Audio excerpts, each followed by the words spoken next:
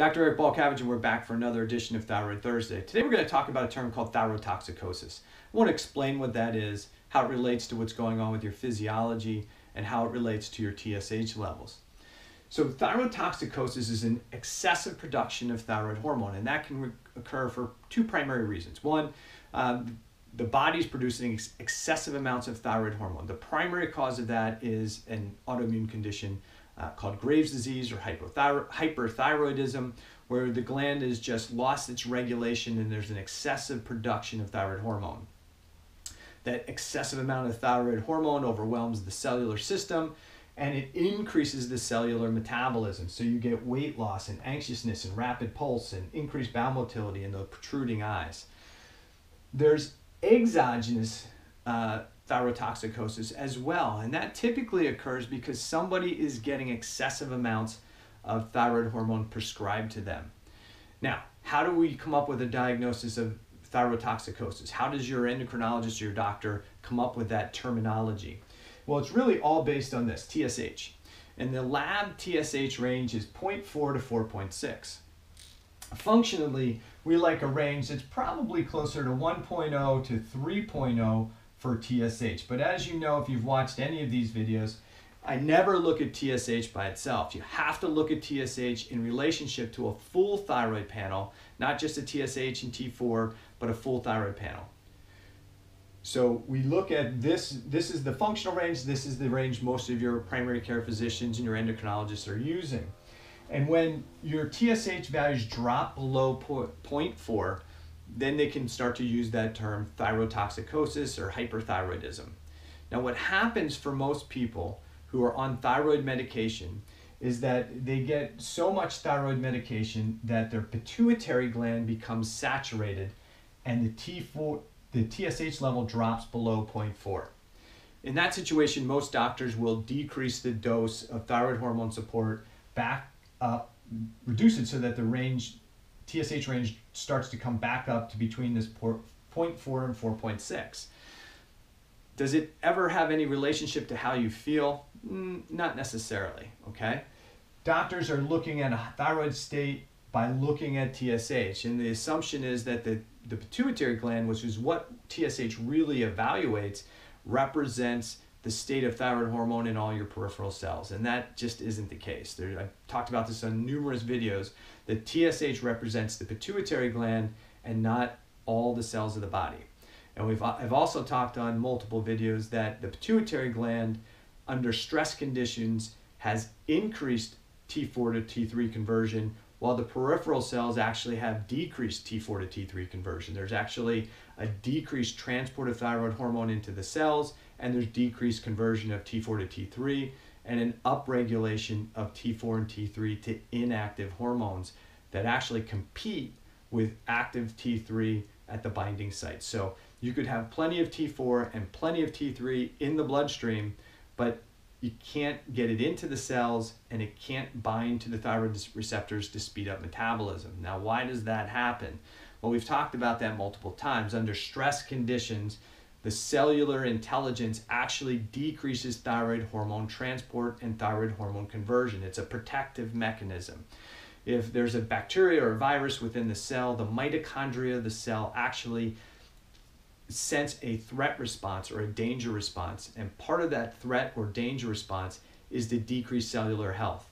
And one of the ways to decrease cellular health is to prevent or decrease thyroid hormone physiology within the cell. Make the cell sick enough to kill the threat, and that way the threat cannot keep going. But the problem with that is if you reduce thyroid hormone transport and conversion and decrease thyroid hormone metabolism within the cell, we don't feel so good. Our skin gets dry, we get tired, we get fatigued, our bowel motility goes down. So when a recent patient was told she had thyrotoxicosis, you would assume that if she had excessive amounts of thyroid hormone production, that she would have hyperthyroid symptoms, but that wasn't the case. She actually had more hypothyroid symptoms. So if you have a drop in your TSH level below 0.4, you are not hyperthyroid. You technically don't have hyperthyroid status within your peripheral cells. You most likely don't have thyrotoxicosis in the peripheral cells. You don't have excessive amounts. What's happening is the person who's giving you thyroid hormone is giving you more than your pituitary gland needs, so it's dropping below this range, but you can still have hypothyroid symptoms because it doesn't matter how much thyroid hormone you dump into the system. Under a cell danger response or a threat response or in a hypothyroid state, thyroid hormone transport and conversion does not occur at the peripheral cellular level. It's down-regulated.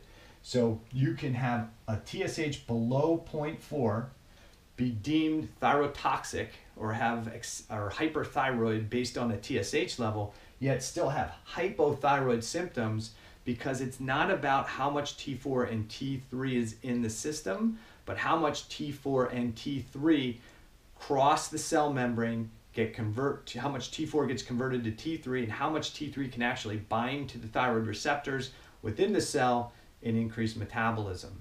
Now, in a true hyperthyroid state, this grave state, there is excessive amounts of T4 and T3.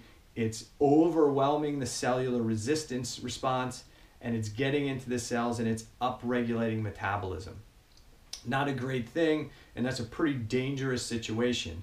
But for the vast majority of people who have hypothyroid symptoms, who have been diagnosed with hypothyroidism, when their TSH is below 0.4, it's not because the gland is excessively producing thyroid hormone.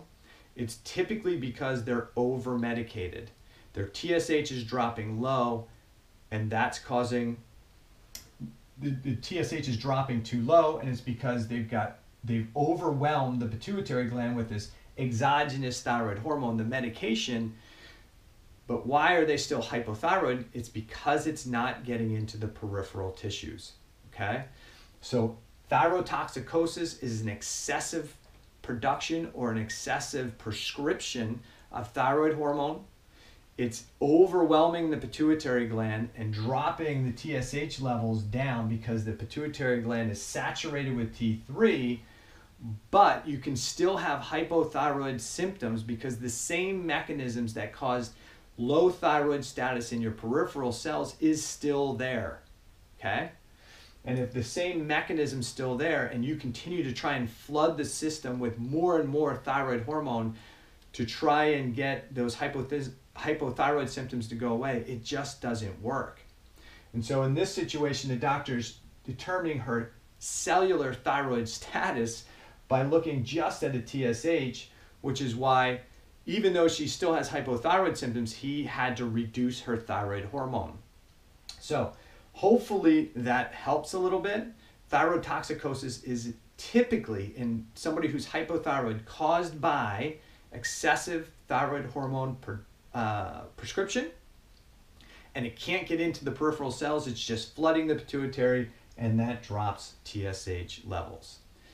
Stay tuned for another Thyroid Thursday next week, and I'll actually lay out the patient who kind of stimulated today's talk. I'll kind of go over her case. I'll kind of lay out the labs, explain to what happened to her and what's going on, and that maybe will help you when you go get your TSH values done or your thyroid panel done, and you see that, hey, I'm hypothyroid symptom-wise, but my TSH is really low. My doctors tell me I'm in more of a hyperthyroid state. So hopefully that helped. Look forward to another Thyroid Thursday next week.